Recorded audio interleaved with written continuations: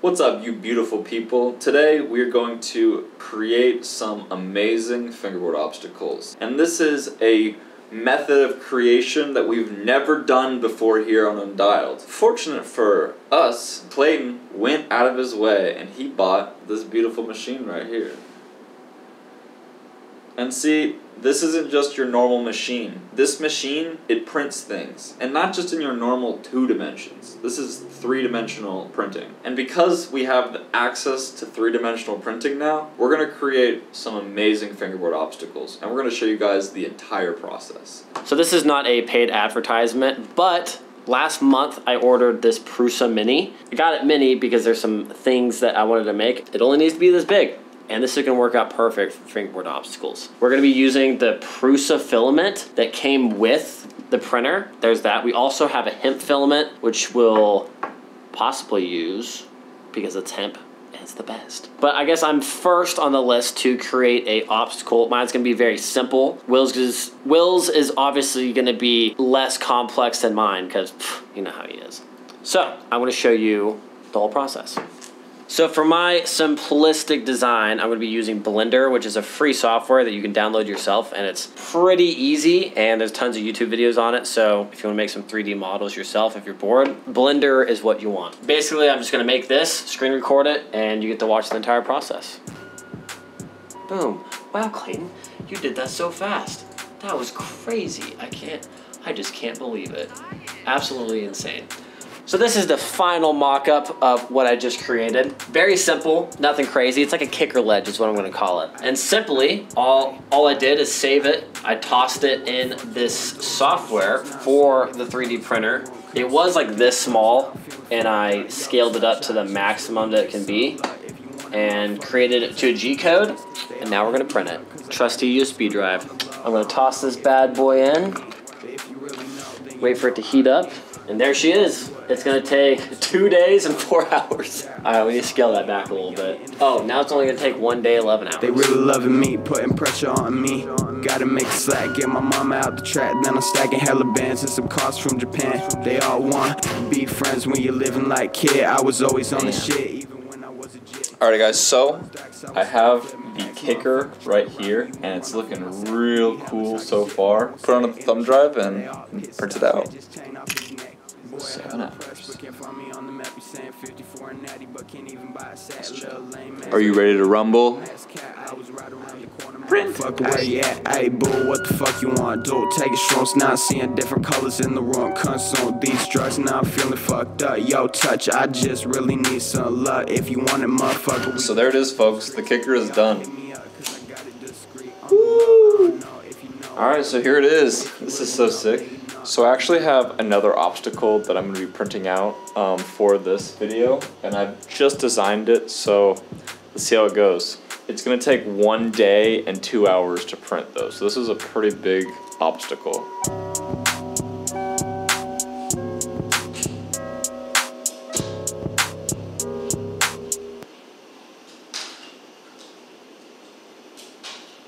What is good, ladies and gentlemen? So, we're at the point in the video right now where the obstacles are finished printing. And this was a long process. Whenever you're 3D printing things, it could take anywhere from 3 hours to 3 days, depending on the intricacy and size of the obstacles. So there's a lot of factors that go into place, and to be honest with you, learning how to use this 3D printer has been really accomplishing because it opens up your mind into a new way of thinking about X, Y, and Z, and just the way it creates things. So here's the kicker that you guys saw me design and print out.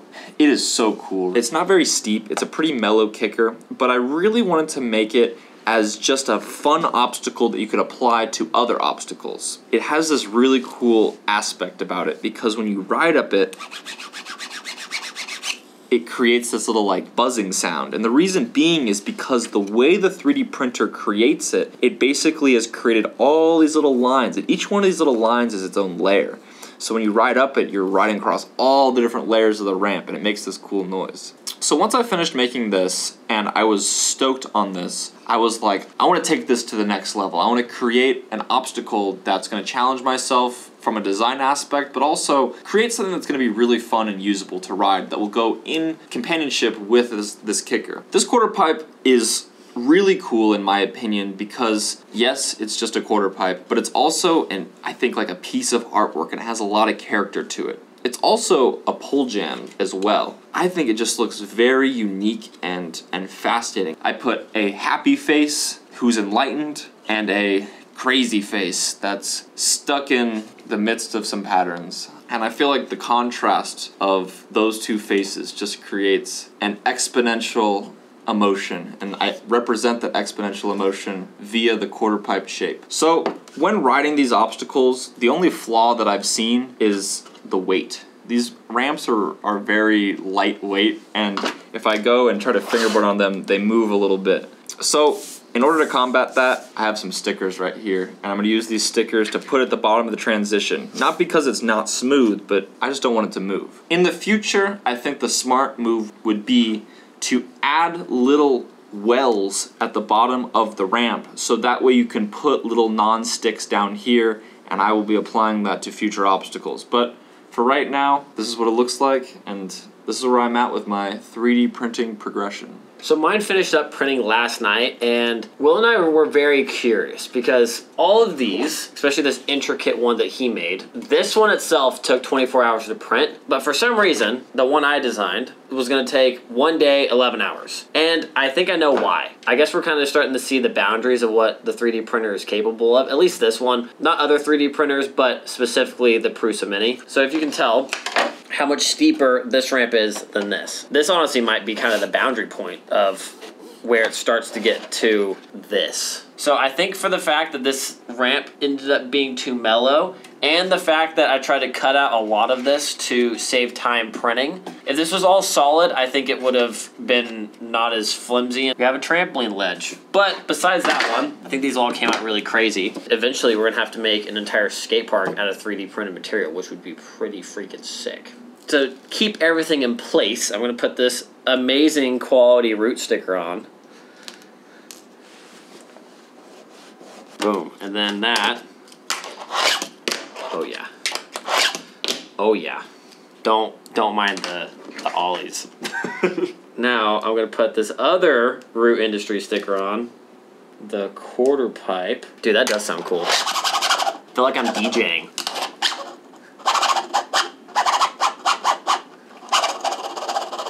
Get it.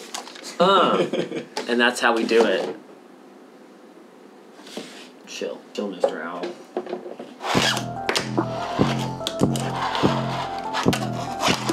Oh, all right. Yeah, wanna stop tricks. Yeah, that's how we do it. Oh. So you thought this was just a quarter pipe? Why can't I make it a lid?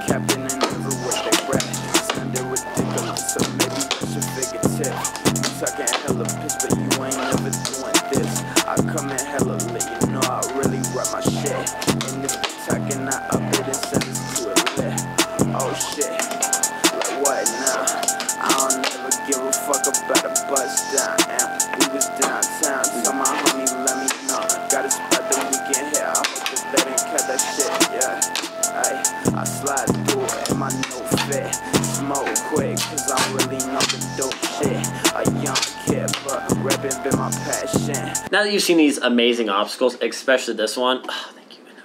What we're gonna do, we are actually going to sell these on the website. We'll also throw in some free stickers so you can tie them down however you please. And if you get tired of it, you can rip it up, throw another sticker on, and you're good to go. No worries. You can find these on the Undialed.co website. And there's hoodies, amazing hoodies actually, made out of hemp. Not 3D printed hoodies, that'd be uncomfortable. We got pins, all that good stuff, but we do have another drop coming soon. But you'll only be able to get it at somewhere very specific that we can't mention yet. But more information will be out soon, and we'll see you guys in the next video.